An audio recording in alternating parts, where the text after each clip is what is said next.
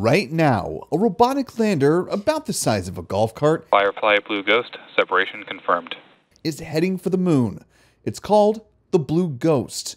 It's one of several landers that were chosen for NASA's Commercial Lunar Payload Services, or CLPS, program. It's a way to get science and technology demonstrations to the moon for a lower cost. Blue Ghost has been capturing stunning imagery of our planet throughout its journey.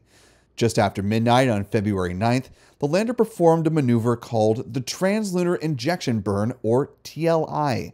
The 21-second engine firing began its 4-day trip towards lunar orbit. And on February 13th, the 4-minute lunar insertion burn, marking the arrival of Blue Ghost in orbit around the moon. The energy in the team right now is just a whole other level.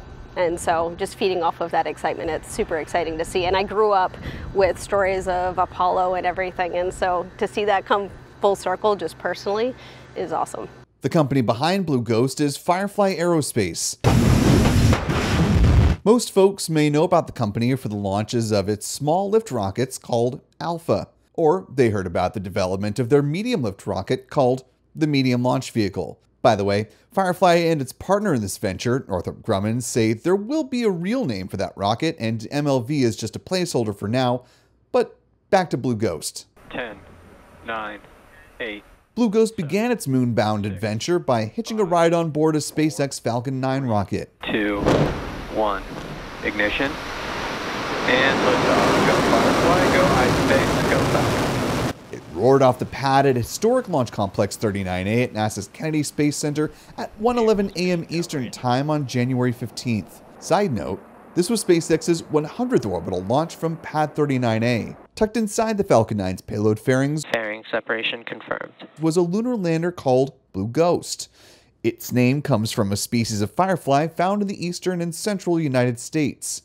There was also another robotic lander on board this flight. Underneath this specifically designed canister is the Resilience lander from Japan-based company iSpace. We'll talk more about their mission in a separate video. Before the launch, we spoke with Firefly's Vice President of Engineering, Bridget Oakes. She says several pieces of the lander have heritage with the Alpha rocket, which has flown 5 missions so far.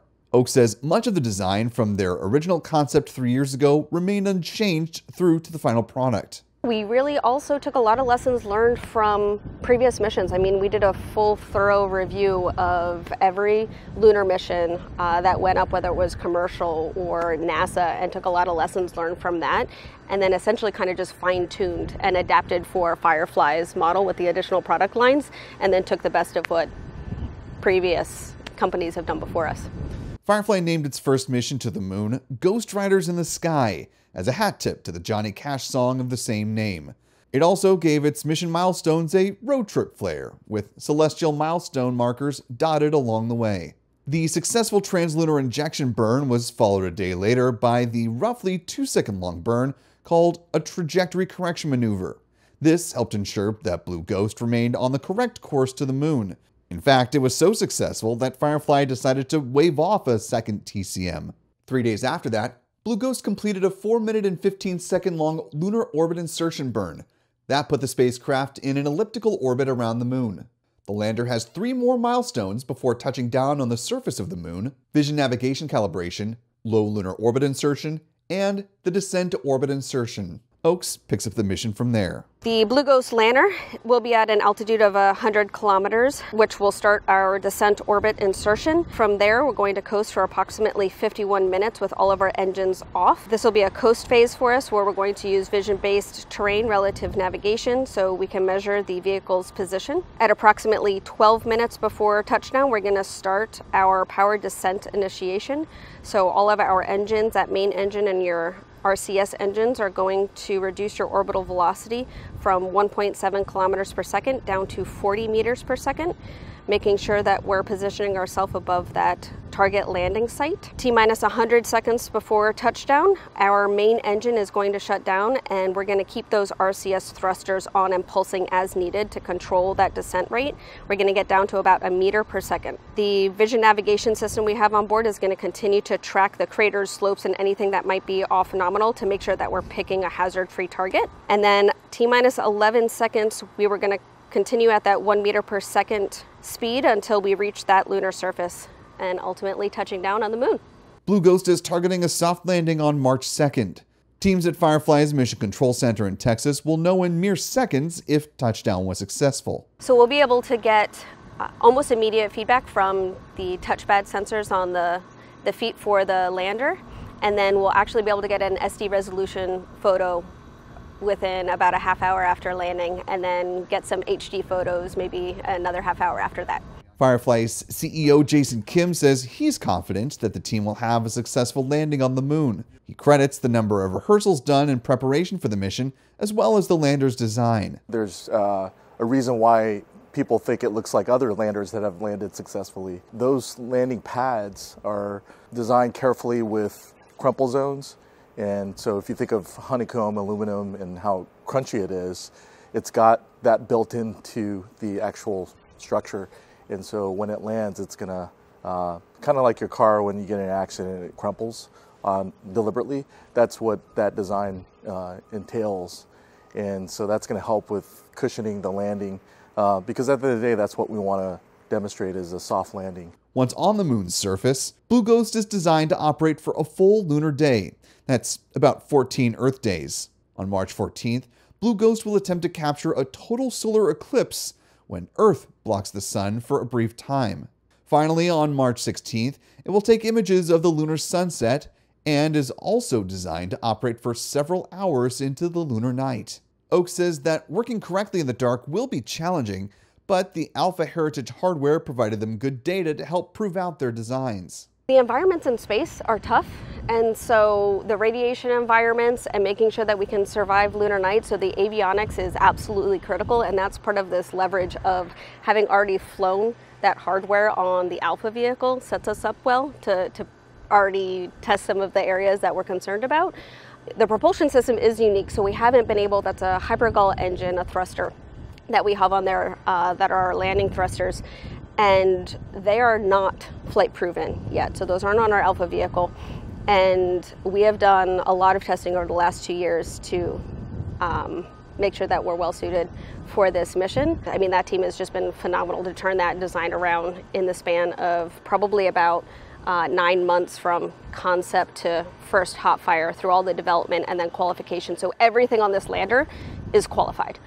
And so having gone through 4X life cycles and starts and everything else to really prove it out, even if it hasn't already gone to space, that gives us the confidence. It's not just the lander that will be put through its paces on this mission, but also 10 science payloads from NASA and other research institutes. They're designed to study a range of features on the moon, from how lunar dust or regolith adheres to surfaces, to the internal heat flow of the moon, to the plume of dust kicked up during the landing sequence. We have a group of NASA that gets together to define what is the NASA cargo we will compete with industry to take to the moon.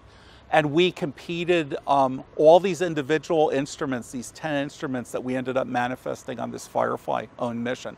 And we saw that for the type of advanced scientific or engineering measurements we wanted to make, the instruments were small enough and compact enough that we could actually fly 10 if someone could actually schedule them to get all their operations done over the 14 Earth Day long lunar daytime.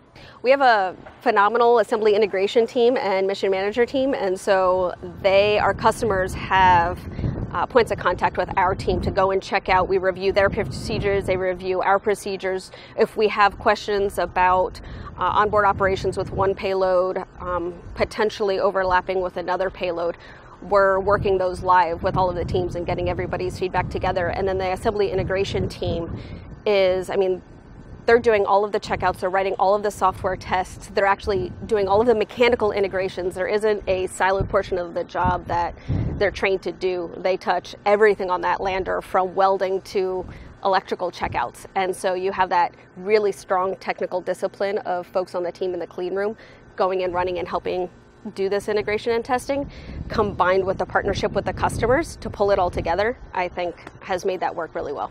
Dennis Harris on the left and Mike Selby on the right are from Marshall Space Flight Center in Huntsville, Alabama. They serve as mission managers for 7 of the 10 payloads on board the Blue Ghost lander. Harris says among the 5 he oversees, there are a couple that he's particularly interested in. Let's just call it first among equals, or first and second. I think the 2 that I'm really interested in, Lexi, with the views of the solar wind against our magnetosphere, and NGLR, with the promise of deeper understanding of even cosmology and the workings of the lunar surface and interior. Blue Ghost also carries with it the Lunar Planet Vac, or LPV instrument. Designed by Honeybee Robotics, a subsidiary of Blue Origin, the LPV will collect samples of lunar regolith using compressed gas. It's designed as a test case for future sample collection. Another technology demonstration is the Lunar GNSS Receiver Experiment, or LUGER instrument. Led by NASA's Goddard Space Flight Center in Maryland in partnership with the Italian Space Agency, it will demonstrate the capabilities of global navigation satellite system operations on the moon. As James Miller describes it, it's essentially extending GPS to the moon. NASA has been flying GPS in space for quite some time, but never this far. And so at this point in time, we have a mission, MMS, that's a heliospheric mission. It's halfway to the moon, and we're processing signals that show us navigation grade precision. And so why not build a receiver that's more sensitive, a higher gain antenna, and really close the gap and be able to contribute to the Artemis program by having all of our space missions be equipped with GPS. Miller says proving the viability of GPS in cislunar space will be an important asset for lunar exploration until a more moon-specific solution is established. The journey of the Blue Ghost lunar lander is an important step for Firefly Aerospace. It's already preparing for other missions as part of NASA's CLPS program. But for now, the team is focused on the mission at hand and also imagining what it'll be like to finally receive confirmation of touchdown. Cheering, chaos. No, I mean, it'll be absolutely unreal. You're going to have everybody in the control room, whether you are a Firefly employee or not, and everybody, I think, just cheering along with us for that moment. That moment is expected on March 2nd. Reporting for Spaceflight Now, I'm Will Robinson Smith.